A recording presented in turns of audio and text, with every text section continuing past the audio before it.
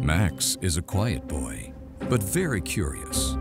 On winter vacation, he discovers the footprints of what must be a mountain troll.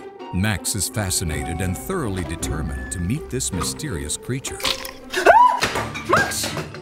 No one in his family believes him, of course, except for Grandma. She's always known that there were trolls in the mountains watching over us. She also knows that mountain trolls are very shy and keep away from people. But Trollie has no choice. He needs to show himself in order to rescue Max. Max and Trollie become fast friends and have a great time together. But trolls don't mix well with people, and certainly not with Max's family. Eventually, Trollie gets homesick and yearns to return to his kind. Max and his friends will embark on an exciting journey to bring Trollie to his home high in the mountains.